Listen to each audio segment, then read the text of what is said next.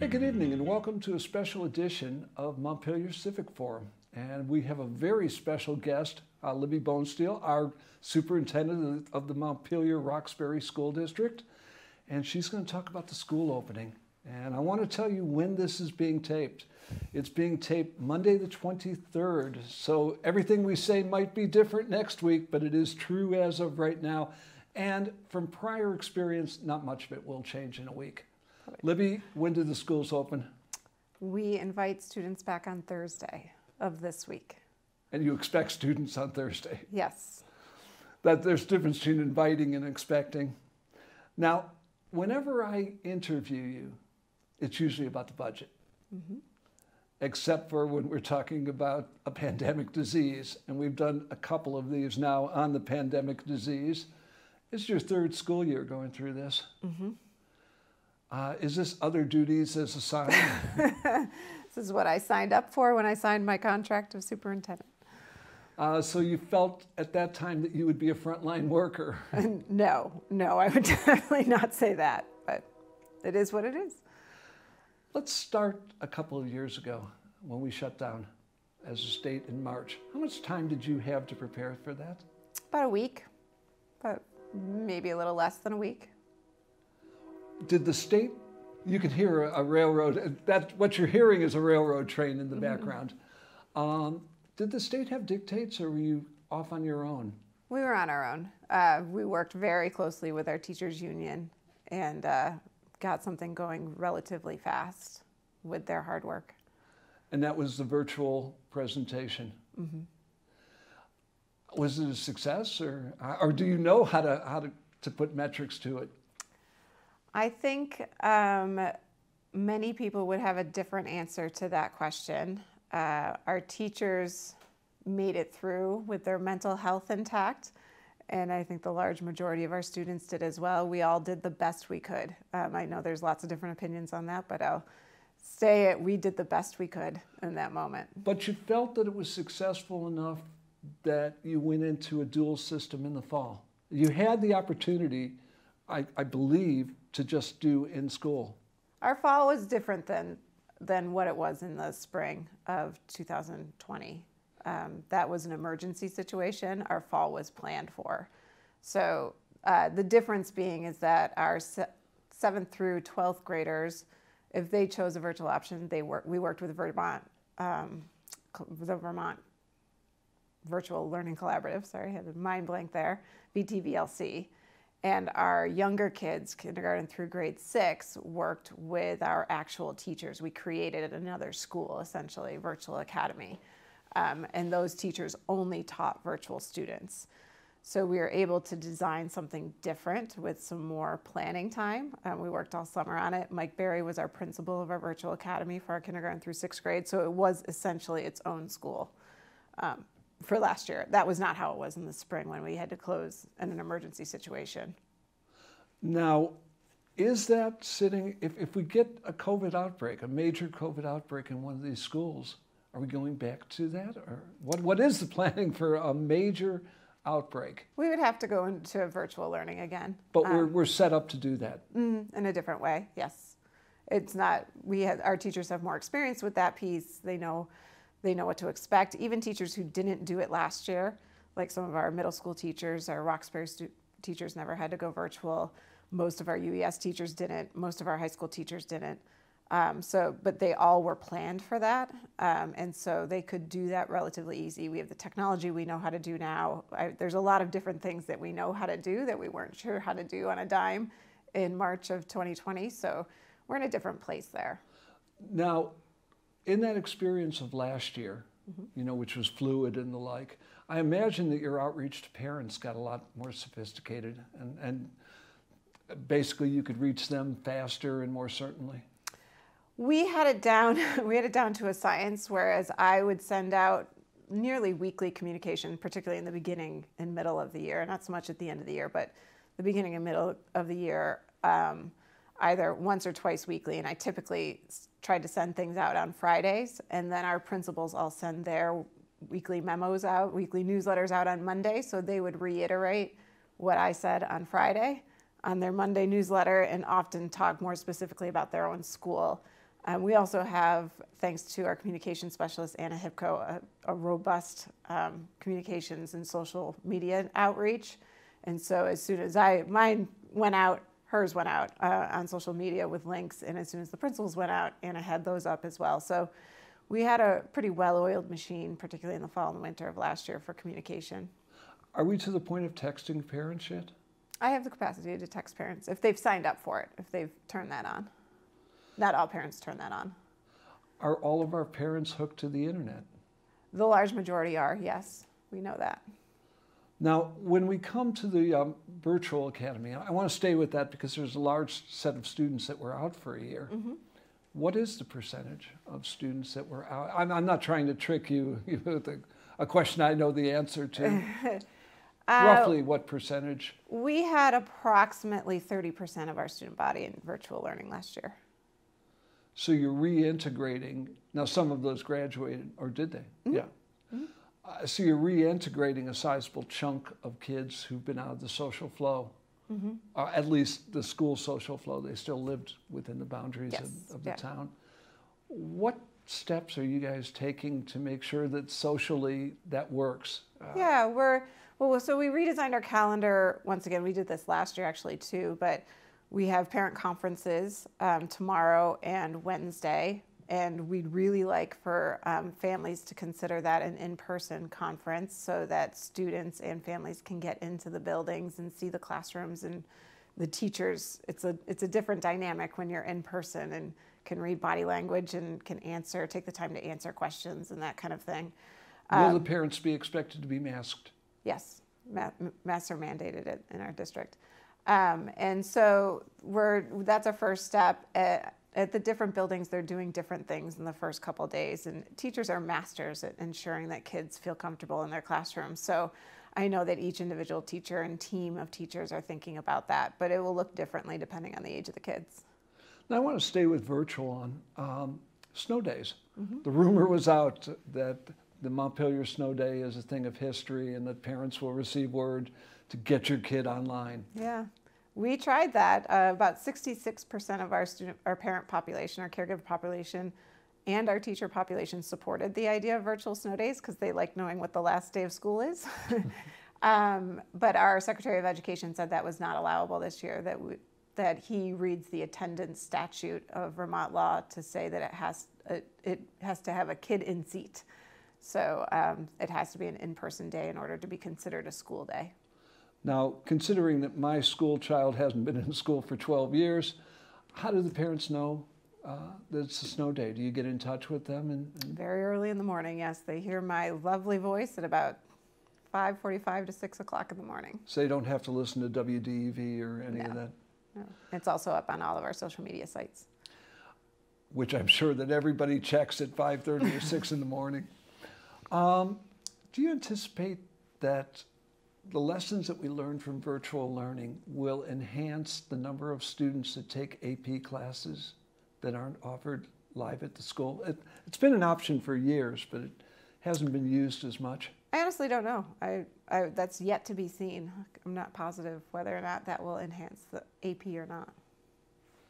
I mean, it allows a small school, the high school, to sit and expand its mm-hmm. curricular borders. But I think we've Certainly had that do. for years. Yeah, we have had that for many years. Let's go into the schools and let's start with the school bus. Mm-hmm. All kids are required to be masked. Yes. What happens with parental objections to masking? Parents can choose what they want to do outside of schools, but inside the buildings and on school buses, the kids will be in masks. So if parents object to it, what happens? We'd have conversations. Kids would come talk to the nurse. Parents would talk to the nurse. We'd have talks with the administrators. It's a matter of a duty of care statute. So I'm responsible by law to provide a duty of care for students. This is a public health crisis. Experts in the field say masks are what will help as a risk mitigation factor. In fact, next to vaccines, it's the highest risk mitigation factor. So there's really no question in my mind our students will be masked until further notice. Now, for the younger kids who are riding the school bus, are the temperatures going to be taken still? No. That was proven as a mitigation effort that was not necessary. We are asking caregivers to do a check on just well-being check before the kids enter the school building. That would probably be our third highest mitigation risk if we're thinking about it in order.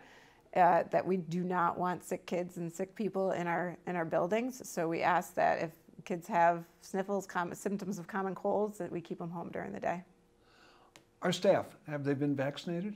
A large majority of them have, yes. Our teachers? A large majority of them. Are we hoping to go beyond 85% to 100%, or you're working on that, or at this point we are what we are? At this point we are what we are. I believe we are over 85% vaccinated in terms of our staff. I don't have the exact percentage of that because we haven't asked them. But just knowing and through conversations with our nurses who've talked to pretty much every member of our community who works in our buildings, and we're well above 85% vaccinated. Kids are going out of state. Mm-hmm. You know, you couldn't last year. You weren't allowed to travel out of state, or you're severely discouraged from doing that.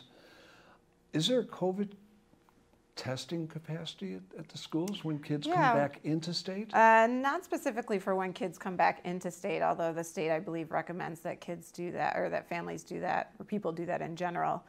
But we did sign on with the voluntary testing that will happen weekly in our district. What is that? Could you explain, please? Yeah, so the state is set up for school districts who wanted to participate voluntary weekly testing for students and staff. It will happen in the school buildings. Parents will opt into it. And when we're working out the logistics now, we're still working with the state as to what exactly that will look like. Kids who are younger than 7, I believe, the test will be done by the school nurse, and it's just the nasal swab that many of us are very used to at this point, and those of us who have gotten tested often. And anybody older than 8 will be doing a self-administered nasal swab. So that will happen weekly. We send it off to a lab, and caregivers will be able to check a website to see what the results are pretty quickly. When the vaccine, well, right now the high school students could be getting the vaccine. Part of our middle school, yeah. Are we going to do vaccinations at the schools? We have had vaccination sites at Montpelier High School. We've had a few vaccination events. In fact, Governor Scott was vaccinated at Montpelier High School in the spring. So we'll continue to do that when the vaccines become eligible for under 12s. And the boosters that are coming. We will be first in line to offer that to our students and make it as easy as possible. So we are right there next to the Agency of Education. They know how eager we are to get our students vaccinated, so they reach out pretty quickly and set something up. We're also a centralized location right off the highway, so it's easy access to our buildings in order to get more of the public vaccinated. So we've worked very closely with Vermont Department of Health and our Agency of Education to set up vaccination clinics. When it goes down lower and lower in terms of eligibility for this, will we have vaccination clinics at MSMS or at UES or Roxbury? Is that anticipated? Most likely our clinics will be at the high school because we don't have parking at MSMS or UES. So most likely they'd still be at the high school building just because of access. But that's not to say that's written in stone either. They might change how those vaccination clinics go. Where we wouldn't need parking, but right now that's the deciding force as to where it is in our district. Is there any policy on unvaccinated students? No. When that arrives, you're saying that the mask is sufficient? The public health officials are saying masks are sufficient. How fluid is that right now? I'm sure that you're cut well into that loop from the Department of Health, that's feeding into the education realm. Are you seeing a consistent message during the entire period of the Delta virus, or is that shifting? It shifted considerably. So it hasn't shifted actually in the last. So we received our guidance for masking, and it wasn't guidance; they were recommendations from. But it was left locally to determine. From the Department of Health and the Agency of Education, the second week of August. That was kind of right when Delta was spiking here in Vermont, or starting to spike, and people were starting to get worried about it. They've held tight to those recommendations since that time. So what was that, 2 weeks ago? It wasn't that long ago, and Delta has certainly not gotten any better in the last couple weeks. So superintendents around the state are having to deal with the fact that they're recommendations and not rules that have to be followed. Our community has been very supportive of masks, and so I haven't heard much from people who don't agree with my decision around masking. Was it your decision or the board's decision? It's my decision. So the board has authorized me to make safety decisions for COVID-19. They did it in the last board meeting, and they did it last year too. So I certainly keep them apprised of any decisions that we make. I ask their opinions when I need them, but those are my decisions to make. Last year we were talking about a 6-foot separation between people in the schools as well as in public. How has that changed? It's changed to a 3 feet recommendation, and they're recommendations. They're not mandates anymore. So because we're not in a state of emergency at the moment, we have no framework for guidance or rules around this piece. So for instance, last year we received a 50-page document around rules that we needed to follow. This year we received a 2-page recommendation document. So the distancing piece, the Agency of Education verbally has said to us, try to keep them as close to 3 feet apart as you can. And that's what the CDC currently is recommending as well. So we've put in different pieces to try to keep kids as separated as possible and not have kids congregate in spaces. Now, I'm venturing into something I know nothing about. How's the ventilation in the 3 schools? Have we It's actually worked on really it? well. Yeah, Andrew LaRosa is our director of facilities, and right when we closed in the summer after the first closure, he worked very closely with Efficiency Vermont. They offered grant money. And Andrew LaRosa was first in line to access that grant money, and because he acted so quickly, we have our HVAC system working at the highest peak it possibly was designed to do. At which school? All 4 of our buildings. Okay, I was going to ask about Roxbury. Yeah, all 4 of our buildings. So Andrew also had engineers who designed our system up on, at the HVACs this summer to ensure that they're still working. We just got new controls for Montpelier High School to ensure that HVAC is actually going to be working better this year than it did in the past. So our air circulation and work with the HVAC is actually quite strong. A pod. We went through this last year and we'll go through it this year. What is a pod? What schools were there pods at? Are there going to be pods this year? Last year, Main Street Middle School, Union Elementary School, and Roxbury Village School used the concept of a pod. So each classroom had 2 adults in it. It was either a teacher and a teacher or a teacher and another staff member. And that pod stuck together. They went to the bathroom together. They ate lunch together. They were together all the time and they were out at recess together. They didn't integrate with other pods in any way, shape, or form. This year, we do not have that system in place. We have kids in homerooms or in classrooms.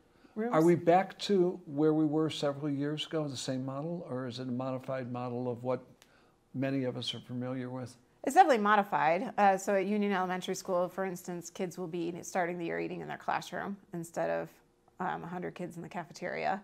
We've also got, if you go past Montpelier High School, I haven't been past Main Street Middle School today, but if you go past Montpelier High School, there's a big circus tent up that we're going to have picnic tables underneath so we can spread kids outside for recess and for classroom activities and things. And we're putting one out in front of Main Street Middle School as well. It's a little tighter fit there. So you had to dig up the street in order to do that. Right? No, that was not us. So we won't be potting kids. We weren't planning on potting kids, and this Delta variant hit Vermont very late in the summer. And in order to do the pods we had to do significant shuffling of kids and of teachers and of classrooms, and we simply don't have the time to do that. Sociologically, what's the difference between a class and a pod? Do kids see more kids? Different kinds of kids? Traditionally, if it's a traditional class structure or homeroom structure, yeah, especially at Main Street Middle School, you integrate with more kids. You might have classes with different groups of kids. This year, we're keeping homerooms together as they move from class to class. So we have a little bit more control than we would in a typical year. And I know classrooms at the elementary school generally are, with the exception of lunch and recess, are generally just with their classroom. You don't switch with other classrooms to go to music, for instance. You go to music. So we're having music now, we're having plays, we're having sports. Yep, all of that is planned to go on this year.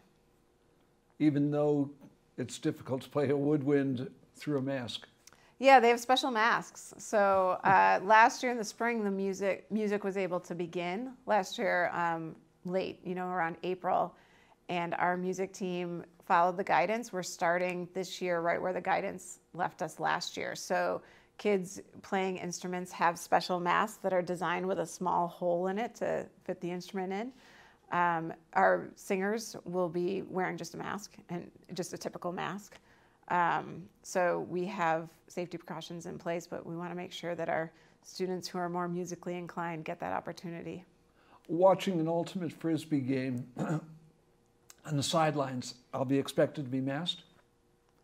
We haven't gotten any rules around that yet. We're not sure. Well, I'm using that as an example. If I'm watching a basketball game in the gym. If you're in the gym, yes, right. As of right now, you'd be masked.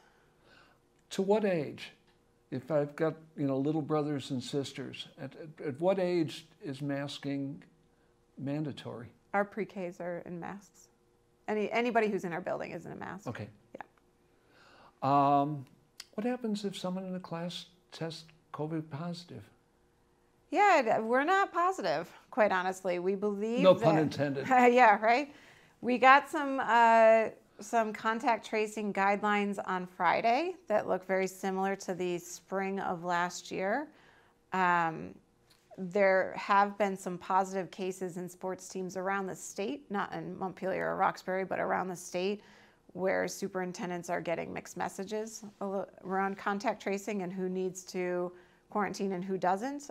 So I think the health department is still working that out a little bit. So we're waiting for them to work it out so we get the guidance. What is the contemporary quarantine period? Civic last year was about 2 weeks. I know last year, but so we're not positive as to what the VDH is going to tell us this year. As I said, this is fluid right now. Mm-hmm. This is Monday before classes start. Yes. What happens? We know. What happens with the people who are immunocompromised? Yeah. And who were home last year for that reason, who are coming back again this year? Yeah, it's good to be clear that not all of our immunocompromised kids were home last year. Several were in person as well. So we have students who fall in that category, most definitely. We will do everything we can to mitigate as much risk around them as possible. Parents have the option to do home study if they're really worried about it. That's certainly an option for parents. But like I said, the Delta virus truly spiked in Vermont 2 weeks ago. So we've really pivoted quickly to put more mitigation strategies in place than we were certainly planning. We've changed schedules around at Union Elementary School. We changed schedules around at Main Street Middle School. We've added the tents and the tables to spread kids out more. Not as many kids will be out at recess at the same time as we were planning just 3 weeks ago. So we're really cutting down on where congregation sites happen. So we feel comfortable with the cleanliness of the playground at Union. The cleanliness of it? Well, yeah, I don't know. Last year they weren't on that playground. They were out in the street. Oh, they were in both. We spread them out. So are we going to have the street again? No. Okay. No, the street is back to public use. But we feel comfortable with opening that playground again. Yeah, it's Good. scheduled so that there's not as many kids on it at one time. Is there anything else that we've done to accommodate that you'd like to discuss? I think just thinking about vaccines, Pfizer, I was listening to VPR on the way over here, and Pfizer just got, it's no longer emergency authorization anymore. It's got the full approval of the CDC for 16-year-olds on up. So we just encourage everybody who is able to do so to be vaccinated, because I think that's our way out of this. We'll keep masks on until further notice. And we'll keep our risk mitigations measures in place until we feel like it's clear. Is there anything that parents can do to support your effort? Yeah, parents can keep their kids home if they show any kind of sickness, any kind of cold symptoms. I would question travel right now, especially if you have unvaccinated students. Travel defined as what? travel outside of Vermont, I'd say. I'd question, myself as a parent, I'm questioning going to large places with my unvaccinated 10-year-old. We don't do that right now. What about birthday parties? I think that's a parent's choice. I think it's a parent's choice. I think I'm not trying to cast fear into the community. I was just wondering, again, my son's a lot older. Yeah, I think it's a parent's choice, and it's a matter of what you're comfortable with. My daughter's birthday's coming up in the end of October, and we're planning a much smaller birthday party with people that she's been with all summer, that she's played with all summer, and there's about 2 or 3 people in that group. So I feel quite comfortable with that scenario. But that's me. That's my parental decision I've made, so I think parents have to make their own decision. Assuming that COVID is with us in one variation or another, like the flu, that basically it's a fact of life for a while, what does the light at the end of the tunnel that the health department is projecting to you look like? Vaccinated people. We will get to that place when we can count on people being vaccinated against this. That's what the health department has said to us. Now I'll go into the social issues. How many unvaccinated children do we have against chickenpox, measles, and the like? What is the anti-vaxxer population like in our community? It's actually larger than you think it is. So if you take COVID-19 out of the picture, right. The last data that I have that I've looked at is not the most recent data. I think it's like 2017, so it's not the most recent, but we were at about 85%. And that's at the high side for a potential outbreak of something like measles when you're at 85%. What does the high side mean? So the health experts, and I'm not an expert in this, so I may be saying it incorrectly. Well, don't worry, I'm less of an expert than you are. So. Health experts have that kind of point of percentage vaccination where they don't necessarily worry an outbreak could happen. But when a window starts getting larger and larger, the potential of an outbreak becomes more, just like with COVID. And so with measles, I know that we were at 85%. The health officials want us to be higher, want us to have a higher vaccination rate. How do we speak to that community that it's not a question of convenience. Right. It's a question of core philosophy. How do you speak to that with that community? I think all we can do with our school nurses or pediatricians is just state these are the facts around the vaccines, and this is the reality of what it is, and parents make their decision. Now, should we have an outbreak, it would hit those who aren't vaccinated? Is there any ancillary blowback to kids who are vaccinated? A COVID-19 outbreak? No, of measles or chickenpox or any of those common childhood diseases. So ask your question again, I'm sorry. If 85% are vaccinated, 15% aren't. Mm-hmm. If there were an outbreak, amongst that 15%, would that mean anything to the 85%? I think that would be a better question for an epidemiologist or a pediatrician. Okay, I'm not we're positive. We're going to get an epidemiologist to answer that question. I'm not positive. Let me ask a couple of questions, just touch questions, that I'm sure make your life more interesting. Is there any discussion of critical race theory in our district? Not that I've heard of, other than from teachers and people who are reading what's happening across the nation and within our state and other areas. I have not had any emails from parents or conversations from caregivers or community around critical race theory. Then I'll just hit you with the question. Is critical race theory taught in the elementary school here? Well, you have to think about what that actually is. Critical race theory comes from law school, and it's looking how laws it's a theory around how laws were created. It's not an educational term. So we're not teaching critical law theory in our elementary school? We're not, no. We teach to the Vermont standards that we're required to teach to, which talking about perspectives and bias. Those words are in our standards documents, and that's a measure of a well-rounded education when you can think critically across an idea, a context, a story, that there are multiple perspectives and there's multiple ways people experience that perspective, and that's good teaching. How are we doing that at the high school? I know we've gone the extra step in terms of talking about bias and talking about social issues from that perspective. How is that changing and evolving at the high school? I think the evidence is in the pudding there around how strongly our students work with social justice causes, whether it's climate change or racial justice. Our students lead the way there. And lead it in which way? They are the ones out front. They're the ones out front demanding that Black Lives Matter. They have a Race Against Racism that is planned and designed by students every year. We have coursework designed around perspective and bias and that kind of thing at the high school. We have a very strong sustainability program that's now being extended into the middle school as well. So, what is the sustainability program? Sustainability talks about food justice and social justice and climate change, you know, the UN's sustainability goals, United Nations sustainability goals for living. And through that lens, we have a significant group of students who very much care about our climate and ensuring that their grandkids are going to be able to eat good, healthy food and be able to live in a healthy climate and a healthy planet. So our students, through our education, through caregiver focus as well at home, our students have very strong opinions and know quite a bit about social justice movements and are going to be strong voices in the future for a much better place.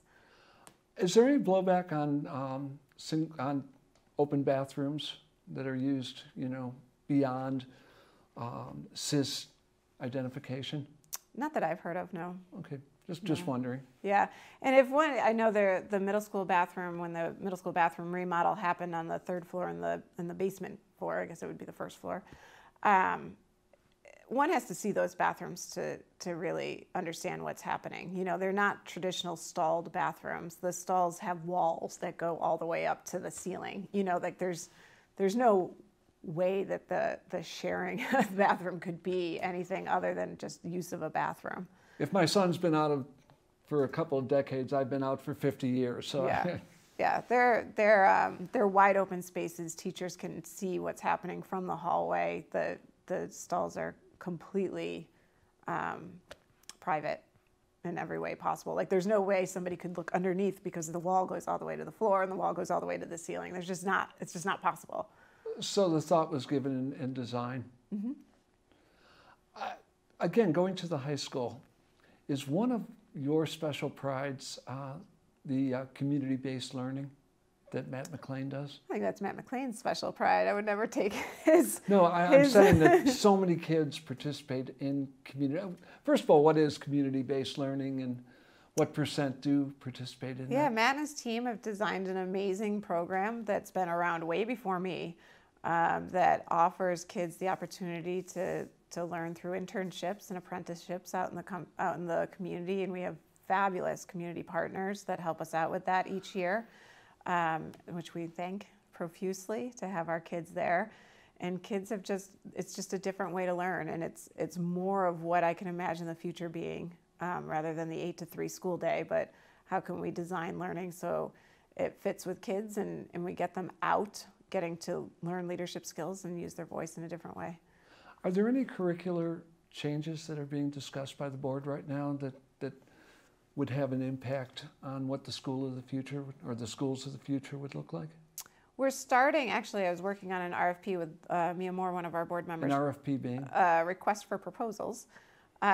This morning with Mia Moore, who's one of our board members, around a visioning process, a community visioning process. And the RFP is to look for facilitators who can help us engage What is a community stakeholders. visioning process? It's interesting because when we merged, we never did this. We never talked about what truly do we want out of our education as a new district. And so one of the things that people like to talk about quite a bit is community values. And what I've learned is in my now 4th year as superintendent is that people define that very differently. They may think that they define it similarly, but they may define it similarly as their neighbor or their friendship group. But once you get outside, it could be defined very differently.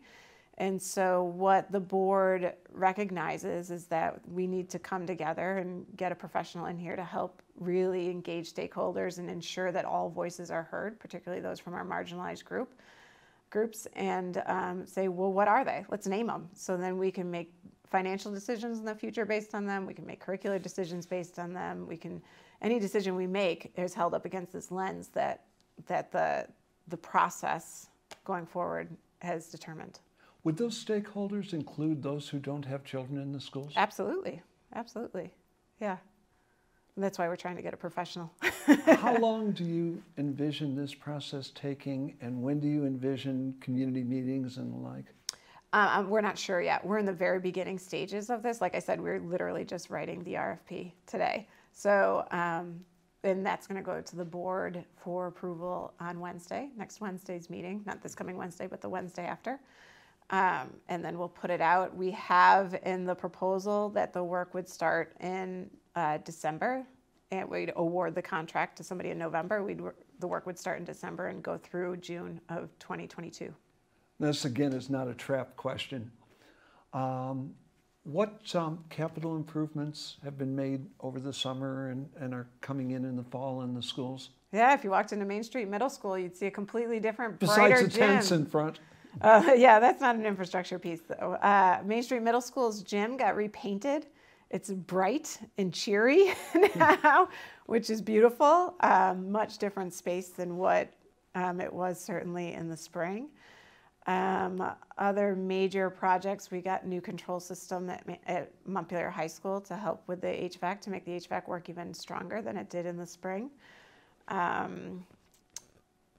Those were the biggies. Those were the actual major pieces of capital, besides typical classroom renovations, which we do every year. You know, we kind of do 2 or 3 classrooms every year in a building. Well, I know you have capital projects every year, major capital projects written in year after year. That's the reason I asked. Yeah, we just had a presentation with the board last Wednesday concerning kind of a laundry list, so the board can start having conversations with our community around what we want to prioritize for federal money that's coming in, as well as our capital plan. Libby, I thank you so very much for answering a long laundry list of questions well beyond COVID. No Is there problem. anything else that we're on the eve of school? What should parents say to their kids? They're coming back into those schools. For some of them, they've been gone for a year. Yeah. What's your message to a parent? I think it depends on where the parent is themselves and their anxiety level. This is what we do. We keep kids safe. We do our best to do that. We know how to do that. We know kids really well.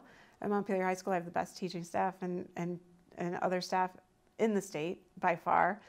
And so everything's going to be okay. We're going to have some bumps. We're going to, no doubt about it, we may have to go remote. We may not. I don't know. Nobody really knows those answers. But we will do the best we can, and kids' safety is the absolute utmost concern that we have, and so we're going to do everything we can to do that. So I think as I think of my parent hat myself, my spin for my kids is always a positive one, is always one that things will be okay. You can trust what's happening. You can, go talk to people when you're not sure. Who are the people? Is it the school superintendent? I'm sorry. People are more than welcome to come talk to me. No, is it the school principal that? Sure, you can talk to your principal. Any of us would be happy to talk to parents, caregivers, and students if they're nervous or anxious. We have a large social work staff, our guidance counselors, any of our teachers. We're all there. We love kids, and that's what we want them to feel as comfortable as they can be in our hallways and in our classrooms. So that's what we do. And we hope that there's that open line of communication when things aren't working, that we can figure it out with our caregivers. But really, kids feed off of what the adults around them, the vibes the adults around them are giving them. So if it's a positive can-do vibe, the kid will feed off of that. So I encourage parents to do that. I also encourage, when kids can be vaccinated, to get your child vaccinated. If I could put an editorial comment to those parents as well, I'd encourage everyone to get vaccinated. Yes, true. In our community, if we can approach 100%, that would be collectively the best for all of us. And that would be what would keep our kids in school. Thank you so very much for watching. This was Montpelier Civic Forum.